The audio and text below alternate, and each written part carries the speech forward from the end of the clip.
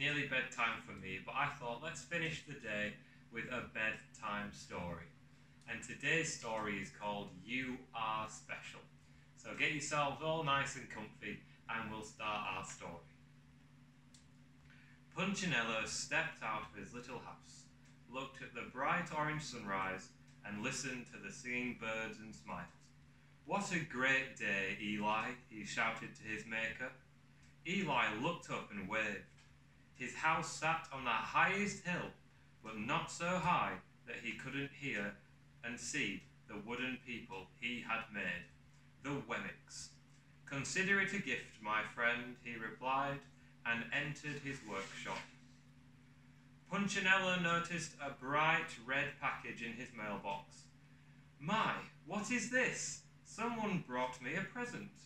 He unwrapped it. A hammer. I love hammers. But who gave it to me? He looked up and down his street, but he saw no one. Not far away in another small house, Lucia, Punchinello's friend, was asking the same question. "Who gave me such a gift?" she wondered as she lifted the lid off the box she found outside her front door. "A paintbrush and a palette of paint. I love to paint, but who knew?" Splint and Woody lived down the road from Lucia. They found their gifts at the foot of their beds. "Wow, thanks, Woody," Splint explained. "I didn't give you anything," Woody replied. "Did you give this to me?" He held up a green box with a yellow ribbon. "No, but let's open our present." "Sewing stuff." Woody held up a needle and thread. "I love to sew." Splint was just as excited. "A guitar. I know how to play one of these." "Who do you suppose brought us these gifts?" "And why?" Woody added.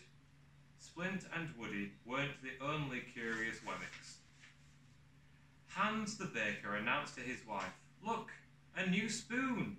And Violet the florist found a beautiful vase on her doorstep.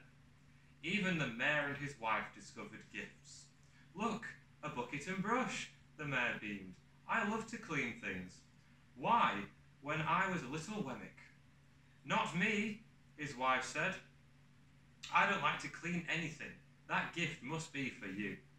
"And this one must be for you," replied the mayor as he reached further into the box. "A book! A storybook for little Wemmicks. What fun! Who gave us these gifts?" asked his wife. "I don't know," replied the mayor, looking out his second-floor window to the street below, "but I see some little Wemmicks who could use a story." The mayor and his wife looked down to very tired Wemmick family. The mother and father were leaning against a wagon. Their 3 children, looking cold and sad, sat in the back. By the time the mayor and his wife reached the street, other Wemmicks were already with the family. Punch, Lucia, Splint and Woody, who brought their gifts to the village, hoping to find the giver. But when they saw the wagon, they dropped their presents in a pile and forgot about them. "What happened?" Lucia asked the family. "Everything is gone," the father explained. "Our wagon wheel broke when we crossed the bridge.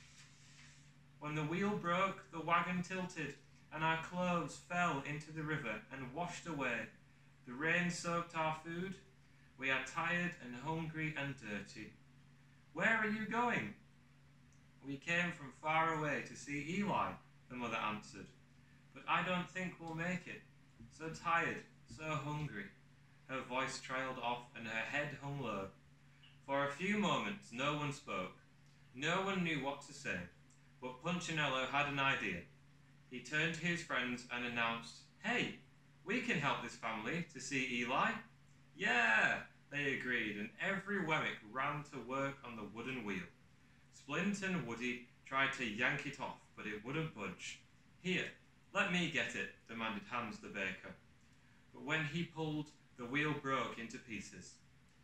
"Now see what you have done," said the mayor. "Let me take over." But when he lifted the wheel, it fell apart. And that is the end, the middle of our story for tonight. And we're going to read the end tomorrow night. I hope you all sleep really well and have a really nice day tomorrow. Good night, everyone.